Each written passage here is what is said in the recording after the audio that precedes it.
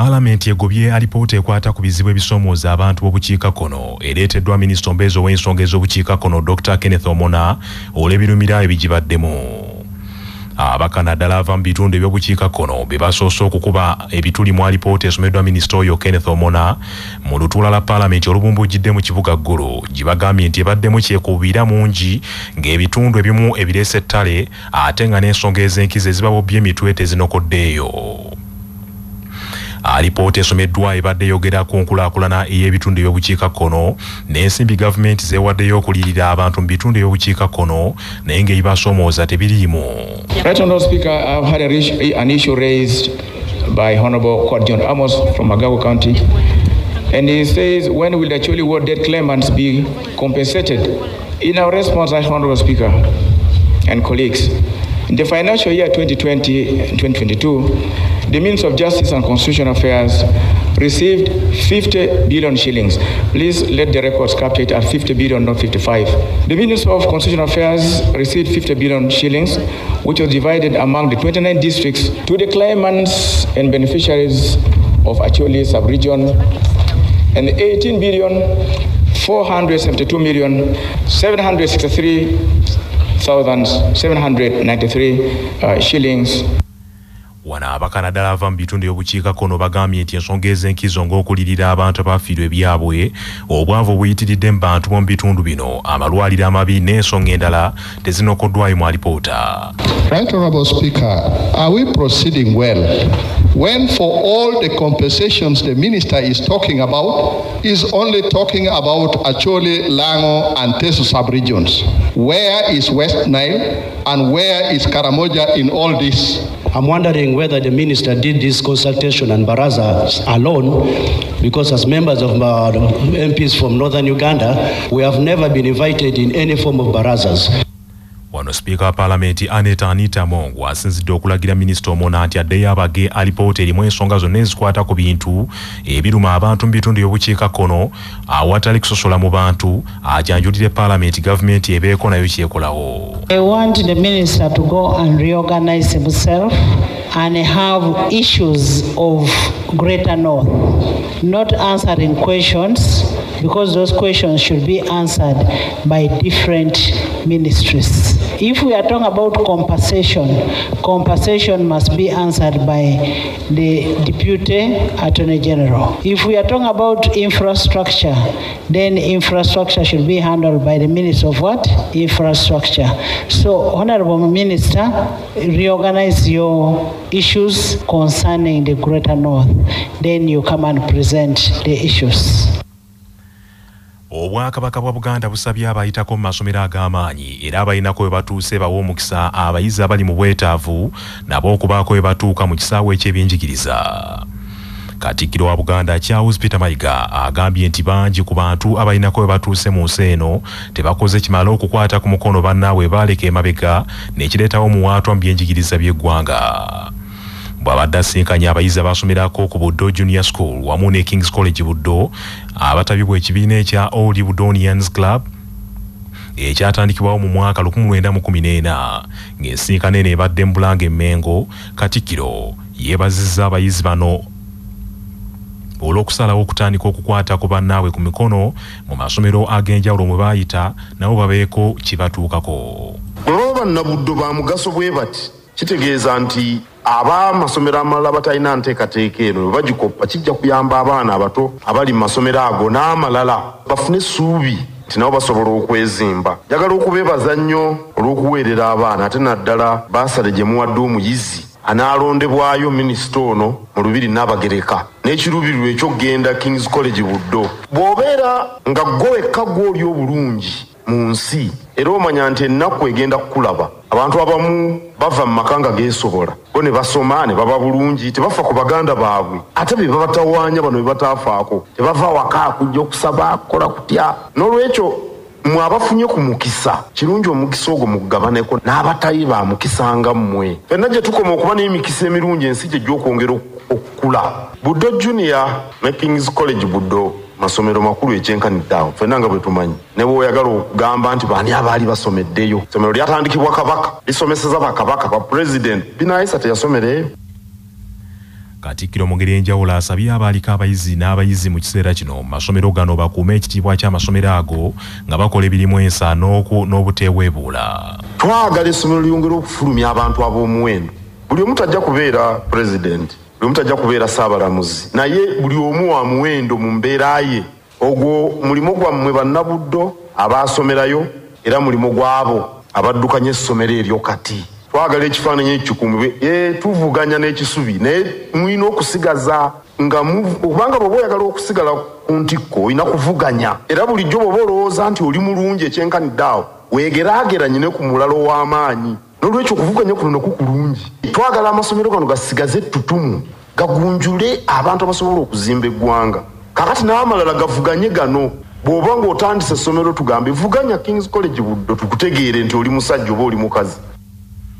President w'ekibiina ekigatta abayizi abaasomerako ku Buddo Junior School ne King's College Buddo Farouk Sewankambo ategeezezza nti baakwongera okuwagira emirimu egitwala amasomero gombiriri mu maaso naddala nga bakwata ku mukono abeetaaga obuyambi bwonna. Enkola eyo twagitandikawo omwaka nga gwakatandika guno nga All Budanians Club twatandikawo okugenda ne twogera ne bannaffe ab'amasomero amalala bajje ku mikolo gyaffe ate naffe tugende ku gyabwe.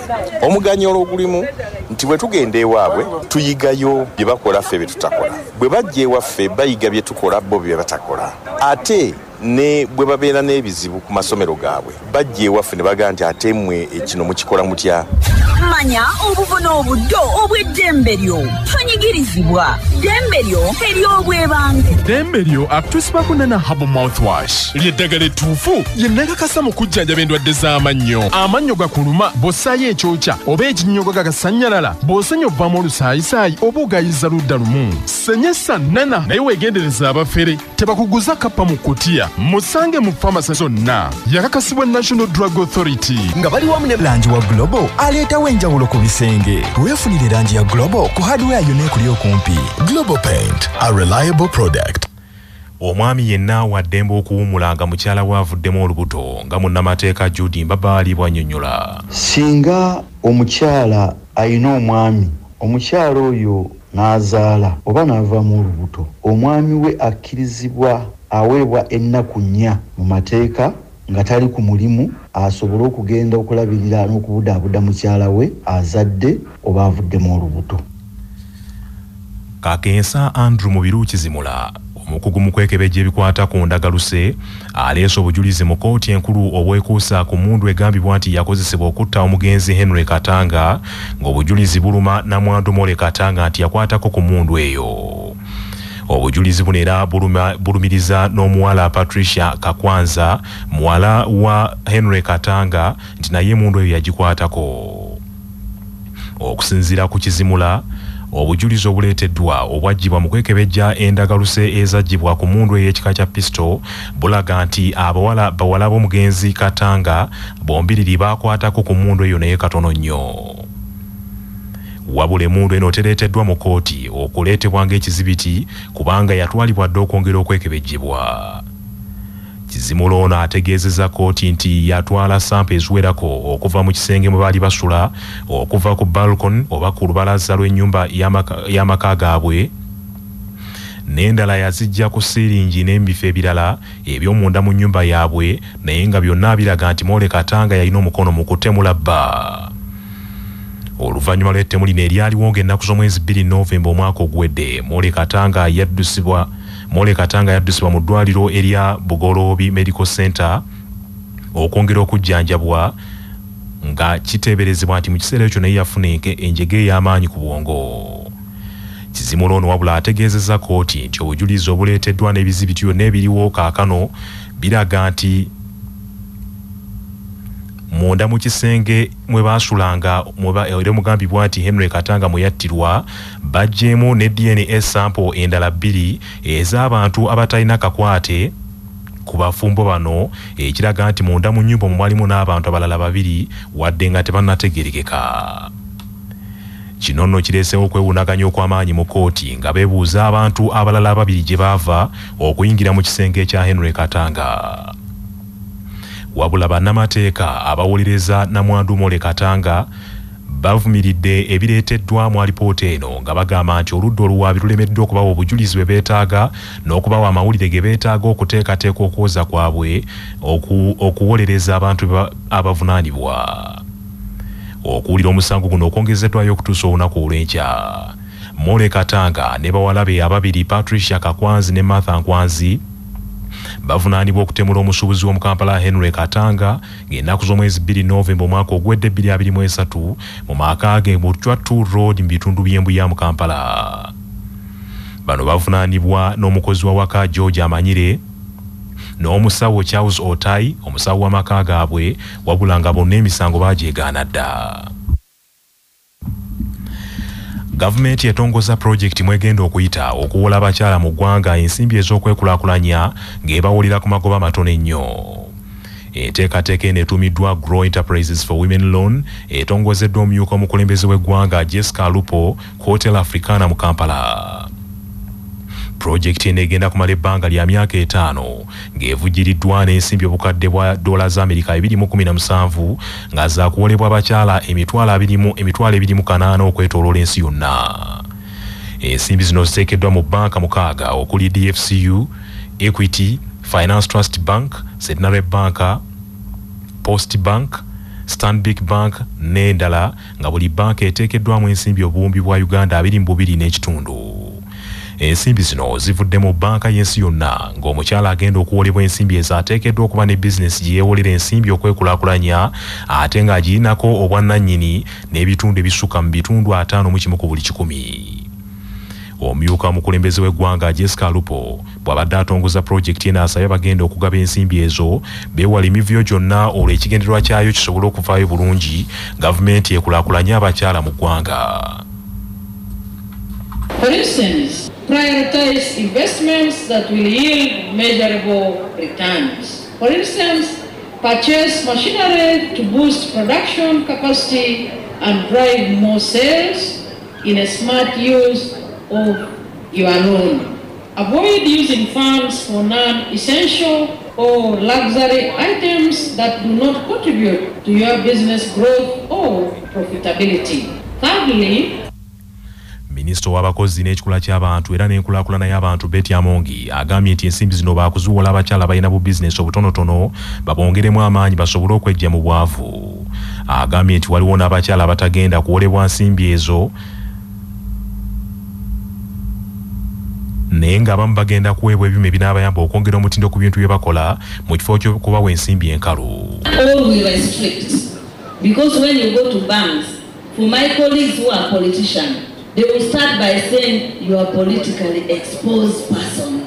We can't lend you the money. For the banks, we have said the only criteria is so long as you're a woman and you are doing business. Don't ask about being a politician. Because you cannot be a politician who is disempowered. Beatrice Rugalambi okuva mu Centenary Bank emu ku banka ezisiddwamu ensimbi zino agambye nti wadde nga babagambye baziwolere ku bitundu 10 ku buli 100 ng'amagoba bo basazeewo nti abali mu byalo bagenda kuzibawolera ku bitundu 8 byokka ku buli 100 abantu basobole okwejja mu bwavu. Tujja kubawola ku bitundu 8 n'ekitundu ku 100. Tubakunga mwenna kubanga abakyala bonna muli bakyala bazira.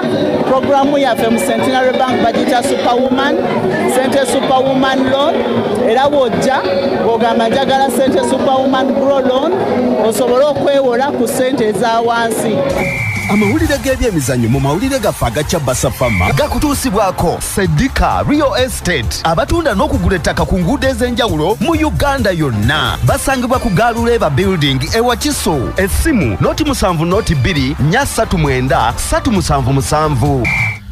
Nga clubs za Uganda Premier League zeteekerateekera sizoni ejja eya 2024-2025 bannatemegwa ba sizoni ewedde aba Village Ogosalongo balonze Ronald Sekiganda ku bwa kapiteeni bwa club omujja. Ronald Sekiganda ku bukulu bunazze embigere bya Kenneth Semakula eyabulidde club eno n'agenda mu club ya Africain eya Tunisia oluvannyuma lw'endagaano ye ne Village Ogosalongo okuggwako ku nkomerero ya sizoni ewedde. Ronald Sekiganda ajjukirwa nnyo okuwangulira ttiimu y'essaza Bulemeezi ekikopo eky'amasaza ga Buganda mu 2019 n'alondebwa ng'omuzannyi eyasinga mu mpaka ezo. Oluvannyuma lw'omutindo ogwo Village Egobye yamujja n'okutuusa kati era sizoni ewedde yabadde mpajiruwaga mu kuyamba Village Egobye Salongo okwangula ekikopo kya liigi. Ssekiganda kuba kapiteeni bwa ttiimu eno agenda kumyukibwa David Owori ne Jean Brad Wokorach nga ye mumyuka owokubiri ate Medi Kibirige ye mumyuka owokusatu. Uganda Premier League season ejja yakutandika 13 omwezi ogujja ogw'omwenda wabula Village Egobye Salongo yakuzannya omupiira gwayo ogusooka nga 16 omwezi ogujja ng'ettunka n'Embarara City mu kisaawe Namboole.